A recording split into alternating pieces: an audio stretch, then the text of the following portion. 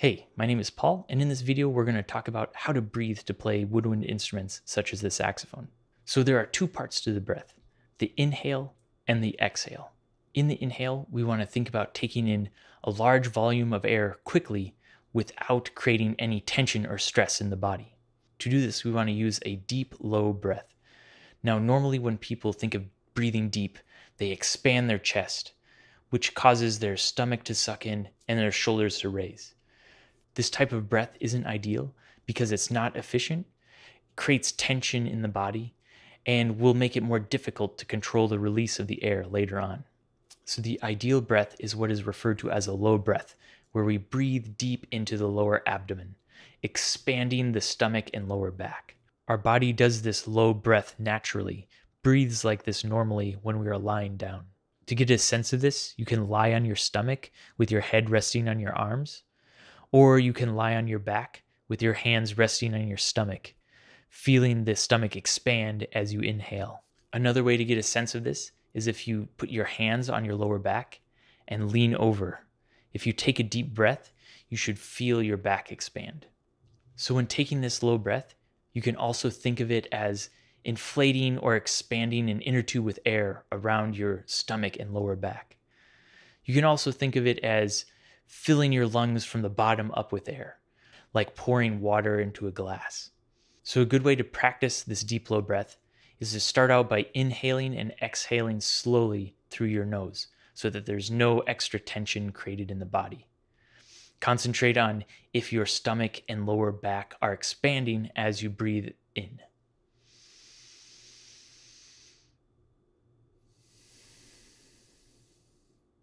Make sure that your shoulders aren't coming up too high when you breathe, as that's a sign that you're not doing a low breath. Once you get comfortable taking a low breath without creating any tension in your body, you can try taking in a lot of air at once. To do this, I like to think of creating space in my abdomen to allow the air to quickly flow into my lungs. I feel this is more efficient and relaxed than trying to think of pulling air in. So this way I can take in a lot of air quickly and efficiently without adding too much additional tension to the body. When doing this quicker breath, we want to breathe in through an open and relaxed mouth. You should hear a deep, low sound as the air rushes into your lungs. Now, when we exhale, normally we let all our air out at once.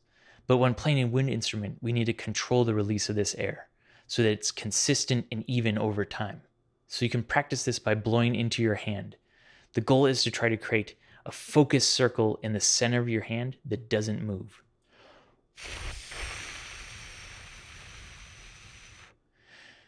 The airstream or pressure against your hand should stay even and consistent throughout the exhale.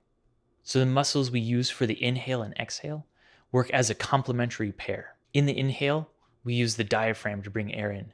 And in the exhale, we use the abdominal wall or our core muscles to control the exhale or release of the air. So to improve our ability to breathe and use air efficiently, there are a few exercises we can do to increase our awareness and strengthen the muscles involved in the breathing process.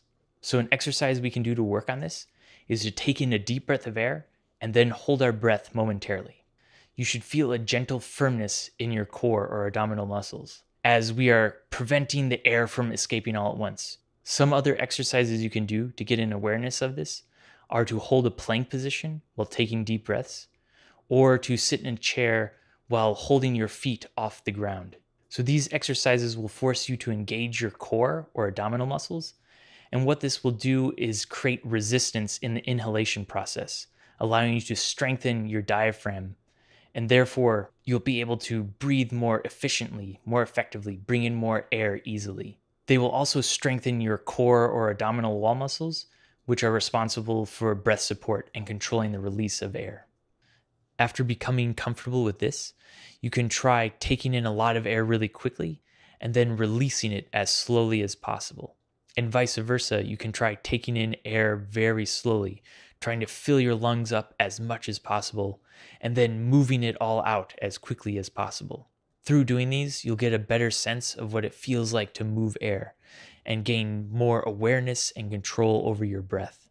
You can also do these breathing cycles in a sequence, back to back, to get a sense of what it feels like to be playing and then take a breath of air and quickly and then continue playing.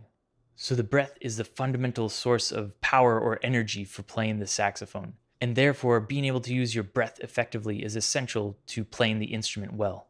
So because of this, we need to continuously practice and develop our ability to use air well. Okay, those are the basics of breathing for playing the saxophone. Thanks for watching, and please stick around for the next video.